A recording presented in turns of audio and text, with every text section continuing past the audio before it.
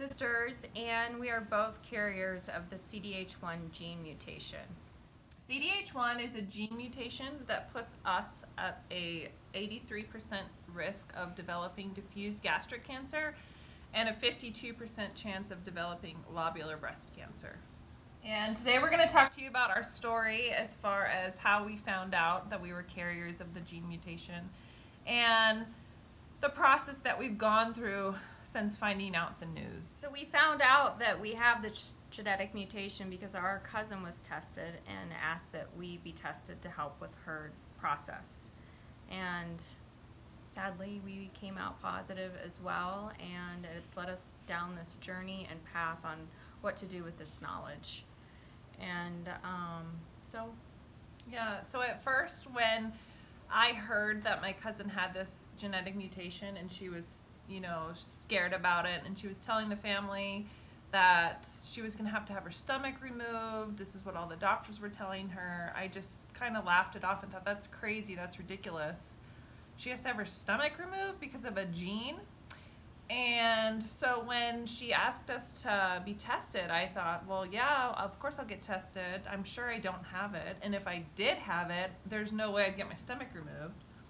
So we got the results back, and I, immediately kind of snapped into place and thought, oh my gosh, I need to start looking into this. It kind of put everything into perspective and made everything a reality when I didn't think that it was even a possibility that something like that could ever happen to us. I felt the very same way. I was like, stomach? How can you even live without a stomach? What's the point of even living if you don't have a stomach? Right. So two of our cousins tested positive for the gene, and they did so much research for us. Them and our aunt actually went to Stanford to talk to doctors who were very knowledgeable in the subject. So they gave us a lot of insight in what they learned in the matter.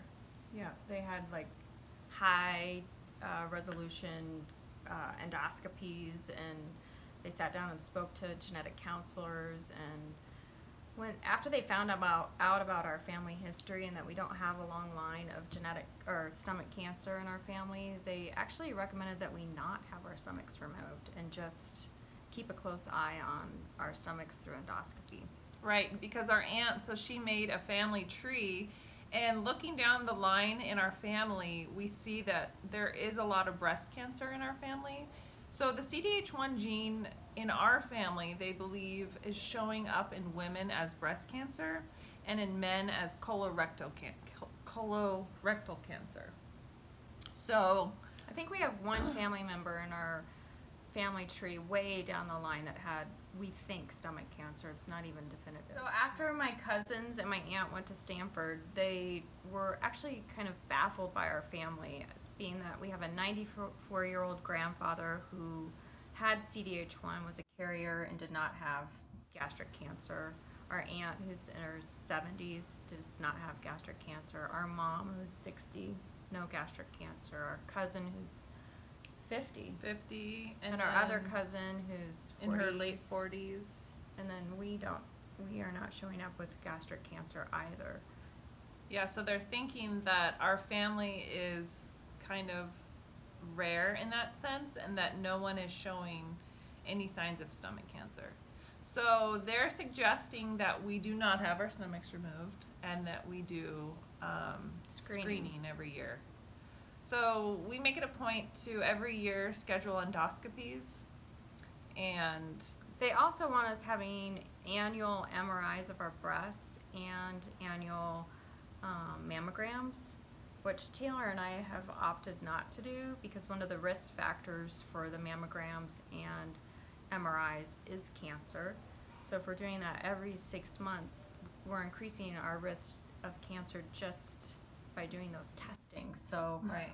We're really focusing on self-breast exam and thermography. Mm-hmm. So finding out that we were CDH1 positive also kind of put fear into us for my children, I should say, and my cousin's children. Like, oh my gosh, my kids have a 50% chance.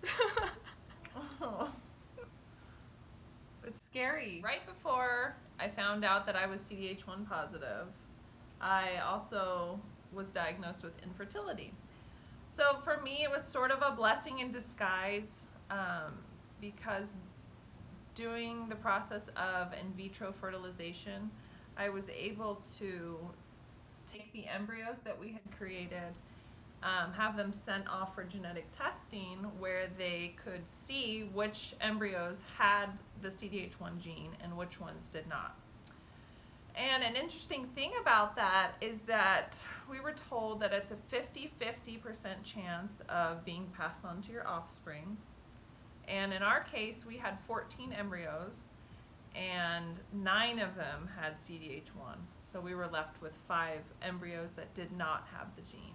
So it was more like a 70% pass on rate. The process of IVF was extremely hard and difficult emotionally and physically. Me and Austin have been blessed with 2 children that I know do not have the CDH1 gene. And yeah, so that was sort of a blessing in disguise, as you could say. So since our family was advised to not have our stomachs removed or have bilateral mastectomies, we've opted to eat a healthier diet. And that entailed organic, non-GMO. Every morning we have smoothies, juices, we eat big salads, a lot more fruits and vegetables in our diet, and less processed foods. And then another scare came for us.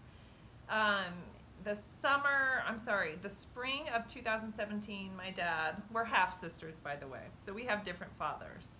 But my father was diagnosed with a stromal tumor, which is not related to CDH1, but it's actually a GIST tumor. A GIST tumor in his stomach.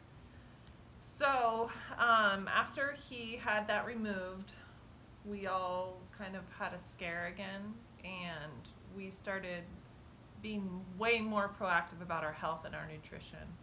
We started watching movies. I mean, there's so many great documentaries on What Netflix. the Health. What the Health was the big one, really. And we also found The Truth About Cancer. And what's the juice movie? Fat, Sick, and Nearly Dead. Yeah, so we've done the juice cleanses, like the 10-day juice cleanse. Right. After we watched that movie, we all went out and bought a Forks juicer. over knife. Yeah. Yeah. But the big one, I think, was What the Health, and that kind of, I mean, I remember Mom texted us, and she said, okay, this movie is wonderful, I'm starting this tomorrow. So I immediately watched it, you watched it, I watched it and too. I remember texting each other saying, okay, I'm totally on board, I'm going vegan, I can't believe we're doing this. Right, I was just like taken back at how these animals were being treated and what actually meat does to our bodies. Right, so we thought, I mean, with our gene, and then with my dad having the stomach cancer, how could we ever eat animal product again, knowing? So dairy, all of it. And then we were like binge watching everything. Right. Just getting educated on truly being healthy and treating our bodies like from the inside out. Yeah. Instead of, depending on doctors, depending on these scans that may or may not detect the type of cancer that we have. Yeah, because we were actually informed that you can't diagnose CDH1 through endoscopy, that it could only be found through autopsy. Right, because if you know, like the CDH1 gives you the diffuse gastric cancer. So it doesn't show up as a ball. What happens is it grows in your stomach as like a web. So when they're doing the endoscopy, if they just, take a small piece of your stomach that doesn't have the tumor, there's no... Right, they may or may not get that area where the tumor is. Me and Polly started this channel to talk about, our CDH1, and one of my posts on Instagram, I hashtagged CDH1, and my sister called me, and you were like, oh my gosh, did you know there's like all these tons of people out there that have CDH1 and are having their stomachs removed? So that's kind of been a whole nother thing for us. We're kind of rethinking, like, should we have our stomachs removed? Because everyone that we've heard stories from on there have said they've had their stomachs removed and they've found cancer. And they also didn't have a family history of stomach cancer. Right. Or any symptoms. Very similar to our families, so yeah. We don't know if the information that we gathered from the genetic counselors was even accurate. Right. So we've been basing all of our decisions on these genetic counselors that we don't even know. But listening to your stories and hearing what's happened to you has really opened our eyes to not only continuing to eat healthy, but also consider having our stomachs out. Right. And you guys make it look like it's not such a bad thing. You're living these lives, you're bodybuilders, you're traveling the world, you're still eating these great diets and drinking wine and beer, having babies. Yep. So as of right now, I have an endoscopy scheduled next Friday. I'll let you know about how that goes. And you have one scheduled July 17th. Yeah. And so we're kind of getting back into looking, well, we're just focusing on spreading the word about genetics. That's such a huge thing going on right now, not only for CDH1 because that's so rare, but the BRCA genes that like Angelina Jolie had, and they're kind of almost encouraging people to get these tests done, but nobody really talks about what it does to your family and your life. Like emotionally, it can Right. cause depression and fear. It's something that we live with every day. I mean, we think about it every second of every day, especially having kids, you know, worrying about their future. Did they have the CDH1 gene? So we feel like you really need to think before you check that box. Like, right. Yeah, do you want to know? Because when you find out, you've got to do the work. You know, is it better to know or is it better not to know? I still don't know. I don't know either. Yeah. So we try and live our life positive. We still have fun. We go out and we drink and we eat bad sometimes, of course. And, you know, that could be a huge mistake. I guess we'll find out. But we really want to spread the word on eating right and right, trying to live your best life, even though you've kind of been dealt a crappy card. So for all of you that have been diagnosed with a gene mutation or have a strong family history of cancer, we're not saying that we have all the answers, but we're right along there with you, and we're fighting it every day, every step of the way with you. Yeah, we'd love to have you on this journey with us. And if you guys have any suggestions for what we can do as far as, you know, the CDH1 gene, if you have any suggestions for us, just throw them on over to us. We'd love to hear it. Any stories, people who have other rare gene mutations, we'd love to hear from you. And tell us how you're fighting your battle and what you've decided to do. For watching, guys.